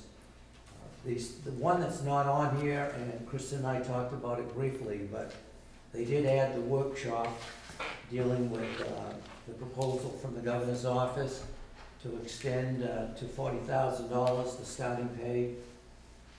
And it's, from a personal standpoint, I don't have a problem with doing that. I have the same problem that the communities are going to have. Who's going to pay for it? And the catch is that right now the proposal as presented, the first year, and it doesn't say specifically, it talks about state will pay to bring people up to 40,000. But it also says that it will pay to bring the entry level up to 40,000. And that's going to have to be corrected because almost every school district in the state has anywhere from a couple to many steps that take place between what they're paying right now and 40,000. And all those people are going to be increased too, plus those that are above 40,000. And we have 7 steps that are below. We have 7. You know, we already as a state do not meet even the standard which the legislature has passed and the people have voted for of 55%. This is going to be a humdinger. And certainly we're going to be in that discussion when we're at the conference, all of us here. But there were a number of resolutions that were presented. The initial thing that I saw was 12 to 13 of these, and they pared it down as a result. And some of these, the first 2 kind of refer to what we have within our own policy structure. One is staff use of social media, and the other one is school board use of social media. And they do present a rationale for all of these things too, which is always nice. But essentially, it is saying that we need policies that where people understand that because you are an educator or because you are on the school board, you are representing them all the time, whether you like it or not. And when you say something, it gets out there in the public, and some of the public will see it as your statement, but more of them may see it as the statement of you as a school board member or you as a teacher speaking for the school system. And so it's a warning as much as anything in those first 2. I feel that there will be a number of people who will speak up quite clearly. This is a free speech issue. And that is going to be interesting, especially with the incoming president being a leader of this free speech movement, or at least Greenlaw, who I'm talking about, has always been involved in political issues. And he comes from a very, very conservative district. And I expect that we will see that, that this is going to cause some controversy about accepting it. I think we've always had it, for as long as I've been on the board, that we've always had it, and it's something that should be talked about and it has been, at least at the school board level, talked about that us politicians here, or so-called politicians, have to behave ourselves a little more. I don't know what you want to do. I mean, to me, it's very similar to what we already have, but I'm just saying that the free speech thing will probably be there. I'm not sure what it has, to tell you the truth, either one of them. Not from the School Management Association. So we need to decide as a group, do we want Joe to vote the rationale or vote against that?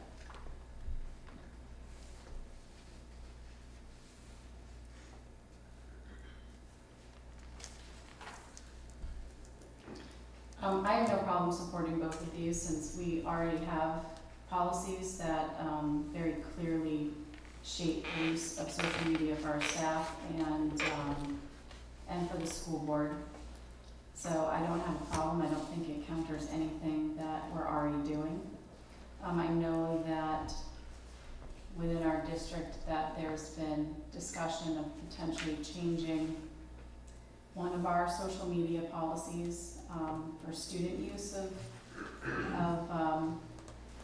cell phones in schools and so on and so forth. So I think that if there was something from MSBA helping guide us as we reshape that, that would be helpful as well. So I support those two. Anyone else? All in favor of giving Joe direction to support the rationale for the first one, the staff use in social media? All in favor? 5-0, Joe. The second one's kind of interesting. It deals with the legislative focus on students. It's a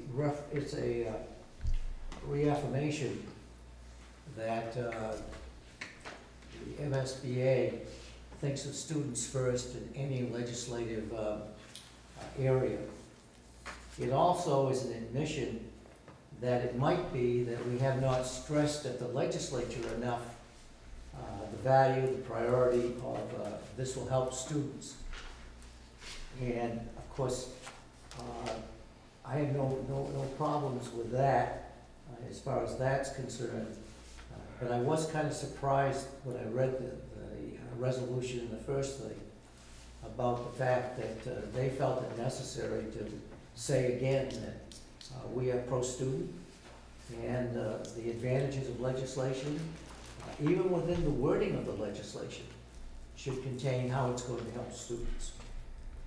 Now, I would like to say a little bit on the sense that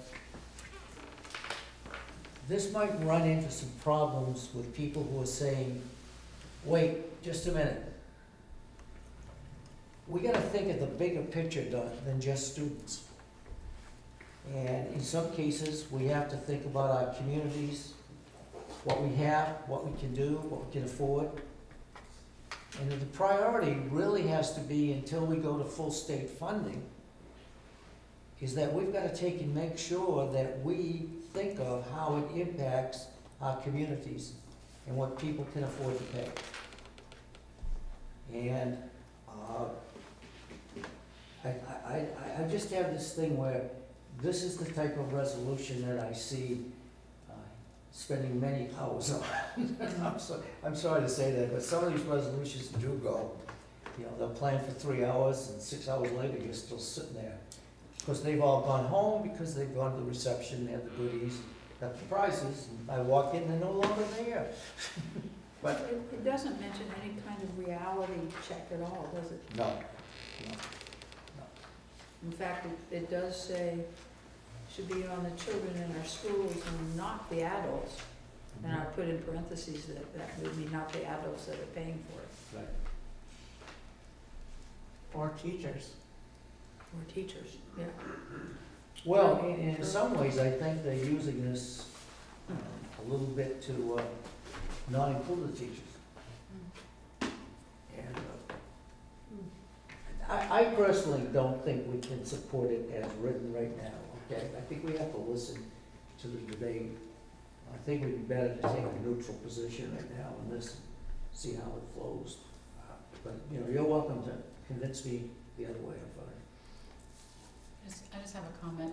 So I feel like that this is really broad, and although the intent, I appreciate the intent of it, but if they're talking about standardized testing, like let's re-look at the requirement of that through the lens of the student, then I would be in complete support of that. But if, you know, because what benefits are we getting, even if you look at it through the lens of the teachers, what benefit is that providing? But because it's so broad, you then allow for other areas like late start. I mean, we went through that in our community. It benefits students, but for our community, we couldn't afford to do it. So it then, because it's so broad and it's not talking about specific items, then you do need to factor in the community's abilities. You do need to factor in those other stakeholder groups. So I agree, Joe, that as written, that I wouldn't support it. I wouldn't be in support of that. Anyone else? I think this needs a bit of a reality check. Would be my feeling. What's the consensus of the board for the third, the legislative focus on students? To not support it. To not support it, as written? Correct. You okay with that, Joe? I'm okay with that. Can I just whip back and make sure that, you know, I checked your consensus for the first one. How about the second one, that's social media, school board uses social media? You're okay with supporting the rationale of that? Mm-hmm. Okay, so then we did the third one, and the fourth one, then Joe, board-teacher relations. I think we're all supportive of the teacher relations and everything. I was glad to see that the Maine School Boards Association has said that they want to help train boards. And I like that part. Then they said in interest-based bargaining. And I'm going, I wish you just had skipped the union relationship here, because I like the collaborative relationships between the school boards and our teaching staff, you know, and others. That's good. That bothers me a little bit, just that little phrase in there, because I do think we all need this type of training. How do we work with other people? Not just the teachers, but the communities and stuff like that. I think that could be helpful. So that's where I'm at this thing. So does your opinion support the published rationale? I don't support the emphasis they have on this being preparation for bargaining. Okay. And in that sense, I'm using it as a preparation for bargaining with the union. If they had said bargaining with community, teachers, you know, stuff like that, if they had broadened it a little bit, I perhaps could have agreed to it without any question.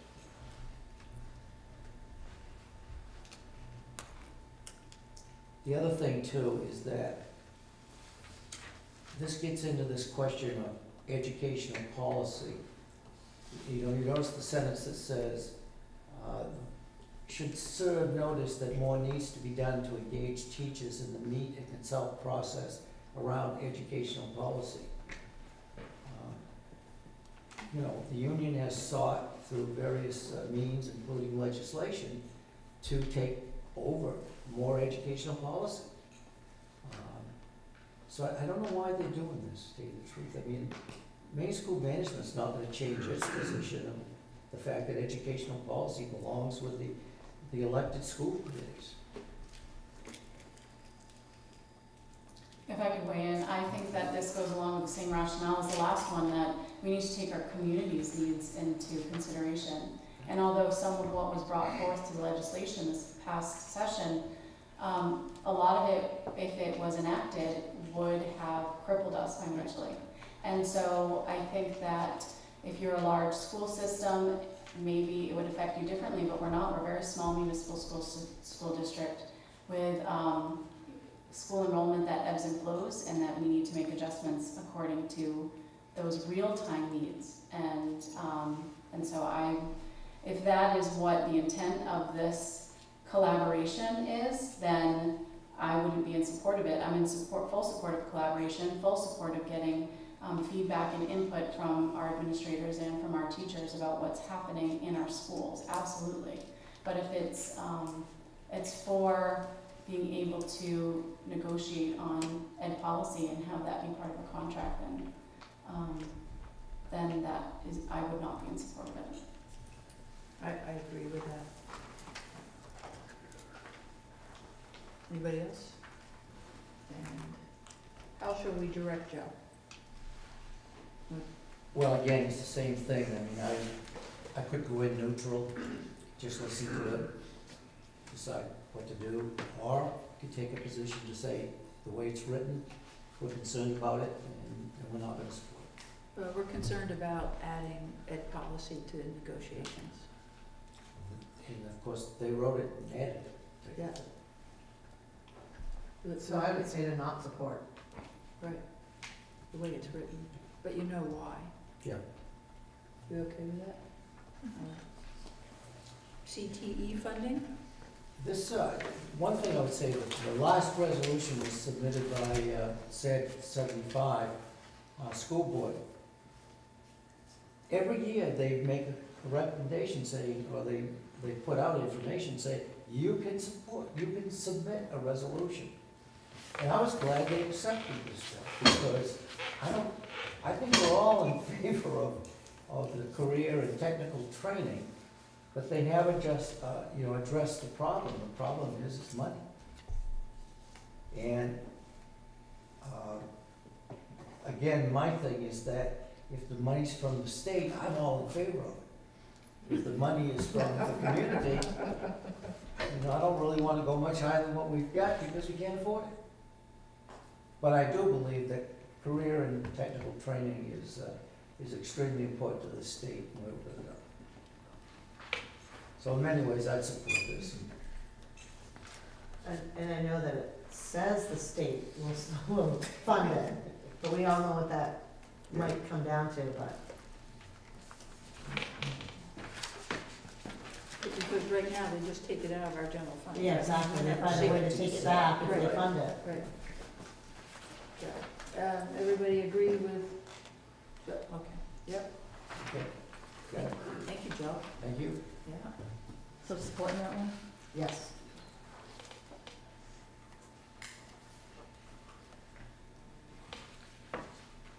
Number 3, motion to accept the donation of $1,500 from Winthrop Federal Credit Union to support the Life Skills Program at Winthrop High School.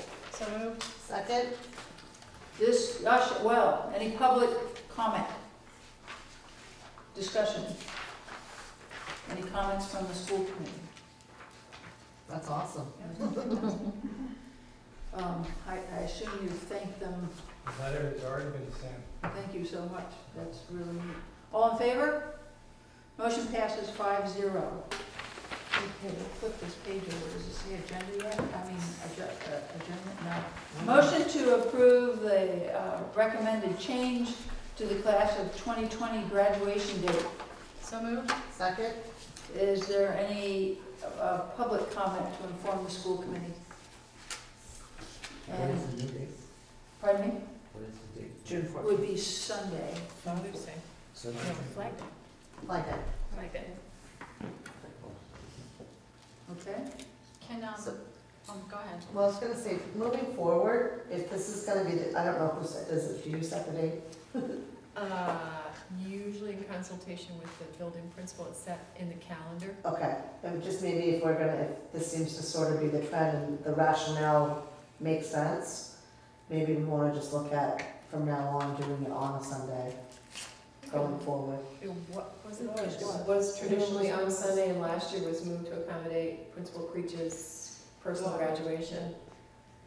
So and there was some discussion at that time about whether to keep it on Sunday, and that's where it ended up in the calendar, but the kids would like to move it back. Oh, they wanna move it back to Saturday? No, Sunday. move it back to Sunday. Oh, It was okay. Saturday. Well, good. Just that one year, moved back to Oh, Sunday. okay. The other thing usually too was when Marana Cook had their graduation, because we do have some staff members that have commitments in both directions, so. I don't know if Veronica has theirs on Saturday, but traditionally it happens, we have ours on Sunday.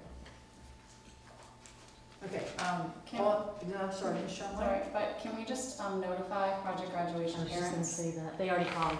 They're calling me tomorrow, Okay. at 7:30. Because if someone asked me this separate and I said I would verify what the date was because they're already trying to book.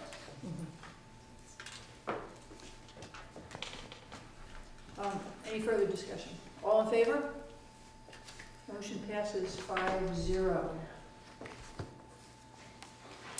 School committee, open forum. Should I start with you, Kenna? Sure. Okay. As Mr. Camp already stated, homecoming week starts October 7th, which is next Monday. Students at Winthrop High School are very excited to participate in the dress-up days, parade, and dance. And also SAT retakes take place this Saturday, October 5th. Oh, good luck to everyone. I will be Oh, good luck to you, Kenna. It's a fun time, isn't it? Oh, yeah. Thanks to community members who came to our workshop meeting for our mission statement, and our staff as well. But it was a great night and a lot of collaboration, and we got out early, so we worked well together. Good luck to sports teams finishing up their seasons with MVCs coming up. And also thank you. I know we have homecoming coming up, and I'm just wondering if there's a way to thank the community and local businesses. If this is about sort of coming home, we have so many businesses that help our kids in our schools, and it just might be, I don't know, a thank you of some sorts. And I can certainly put something on Facebook too, but we can't thank our community enough, and I don't feel like that we necessarily do. And I know individual teams do and things like that, but it just might be nice to have something come from the school committee. Do you want to try to craft a quick little letter? Because Sure. you've been on top of that for years now. Sure, I can do that. I mean, you had a mind-boggling list a few years back. Okay, I can do that. Something short and sweet. Yep. And I'll Don't give mind it doing to that? Dr. Brown, or is that, yeah, no, I don't mind. Thank you. Did you have anything else? Nope, that's it. And along with the community members, also, I wanted to add to Jana's, Chef Aaron's presentation of that whole facility to accommodate our mission statement stuff. So, along with thank you to all the administrators and the staff. Okay. Huh? That was nice. It was nice, it was very nice. Okay, I just want to bring this up. I may have brought it up already, but I don't remember. But some of us are still using our phones while we're traveling. I happen to have Bluetooth, and so I don't have to use this thing. I have a pretty good directory, but I still have to press things. The real problem is people are not changing from requiring me to press 1, 2, 3, 4, 5, 6, including the Winthrop school system. And yeah, I know better, but I'm thinking that there's got to be a telephone system out there that's going to do maybe a voice change type of thing. We recognize it if I said 1. I know I've talked to some people who are now doing this, including Walgreens up here for a prescription or something. She spends 6 hours going through it, but the point is, you can do it verbally. And so I'm just putting a I think that's a good idea, Joe, because I've almost driven off the road trying to push 1. Well, I could do it when I had the handheld, but where I stayed today. Hey Siri, push 1. The worst thing is if you've got the phone in the back in a bag or something, and you reach over and get it. But anyway, I just want to bring that up because that's future planning. We are going that way. The law says I can't use my phone, so I wanted to bring that up. Glad you brought that up. A couple of things. I have really, it seems like this year, for some reason, we've had better news coverage of what's going on at the school, the articles put in about the new staff, ball game coverage, community happenings, and I think all of that is great. I certainly saw when I attended the Lisbon football game last Saturday, just an overwhelming support of the parents and as well as fellow community members that made their way down there and everything. It was a lot of fun. But I also noticed, and I noticed it out here at the last football game, we need to do something to encourage our senior citizens to come out for these games. And it's not just football, it could be field hockey, it could be the soccer games, because I really feel they're the ones that don't feel part of things, and they also are the ones that vote against us every time we go in. And I don't know, they're doing it through the information they get. Maybe they just need more information, but we should think about how we encourage our senior citizens to do more with the school, this activities. I think Bill should have, I know don't we have a grandparents' luncheon in the grade school? Yeah. We have it recently. Yeah. Well, I used to have one that was great. I used to invite the parents for hot dogs, those lousy hot dogs. I go to eat those hot dogs. But anyway, I love hot dogs too. But I'm just saying, I think in our planning we ought to look at this and see what more little things we might be able to do. I guess that's it. That's about it. That's good. Can we have a grandparents basketball game for the grandparents? Senior citizens basketball game? Oh, Yeah. have to get the ambulance. No, not that they play, but that they get in for free. Oh, well, that's. I thought play. Huh? I thought you meant play too. Yeah. I think that was better. I think we should As long as you have more than one ambulance. And I also, and believe it or not, I've had people tell me they've got to start earlier. Before they go to bed? Well, it's kind of like, 7 o'clock is late for them. Maybe we need to start thinking about it. Joel was here, I was going to mention to him, can we schedule early some of these games? That's a whole nightmare with the MPA and all that, scheduling. I don't say it's They're not. like 2 years out though, scheduling, so that's and then, that's getting out of school We're early. getting old too, Already early. I like to go to bed by 8:30. You better hurry there, Chairman Guy. Yeah. You gotta wrap this up while I'm not talking. Laura knows, I don't go to bed at 8:30. My dogs don't go out till 2:30. Why do you know? It's your lights, they see your lights go on. Oh, okay. Lights. Okay. Clarify their names. It's the deer. The deer come over and eat her flowers, okay? That turns on the light, my dogs get up. Okay, and we're start gonna move on now. Is that your last item, Joe? Yeah. I think it would be nice, because we do need to include them. So whatever we could do that. Mrs. Cook? I'm just excited by all the opportunities that are coming, the architectural study and things like that, and partly overwhelmed, but, that's all I have to say. Michelle, One thing I didn't think of, when did we have originally on our calendar that graduation was on Saturday? Yes. Because I know last year that when we moved it halfway through the year, that when there was a conflict with games, that the MPA said, sorry, it was on your calendar. So now that we're doing the switch again with it on the calendar, I don't know if we notify the MPA much earlier, if they would be able to take that into consideration or not. But anyways, that was a problem last year, so I didn't ask that question before. Another thing that I've been thinking about with... Would you like to direct anyone to do that? Well, I would assume it would be our athletic director, but since he's not here, then perhaps Maybe you could ask Dr. your Brown, superintendent. you could talk with him on that and make sure. Okay. You thought you'd get out of it. Okay, go ahead, Michelle. And then with homecoming coming up, we have a lot of exciting events, one of which is our parade, and we discussed years ago guidelines for the parade.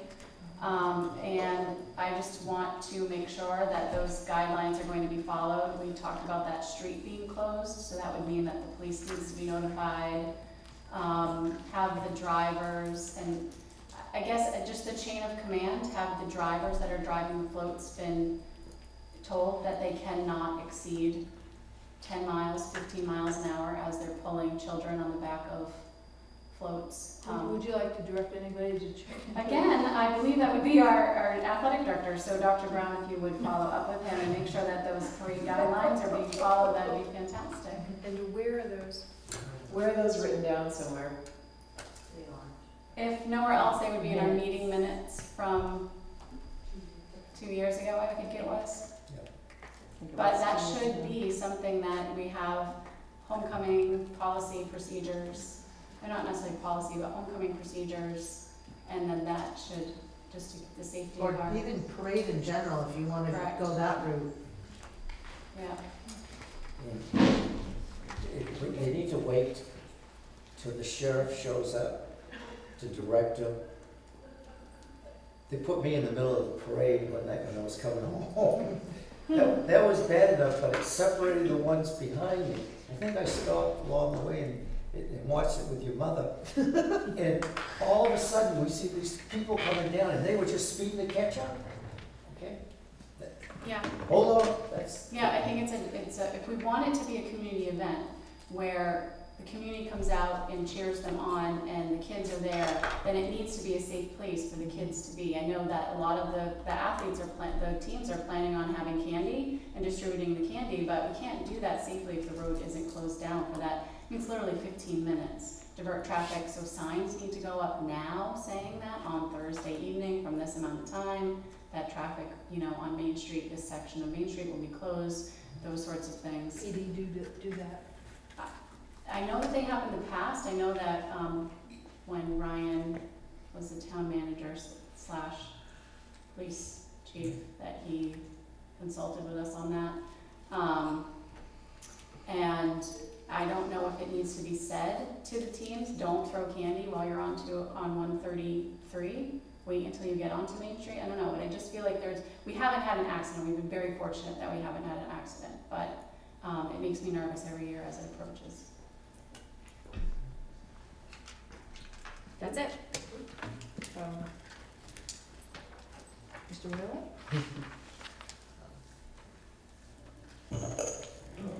Well, first of all, thank you for welcoming me to the board. Thank you, Ms. Geyer, for, mentoring me in the first few days and emailing back and forth with Ms. Sousa. Thank you.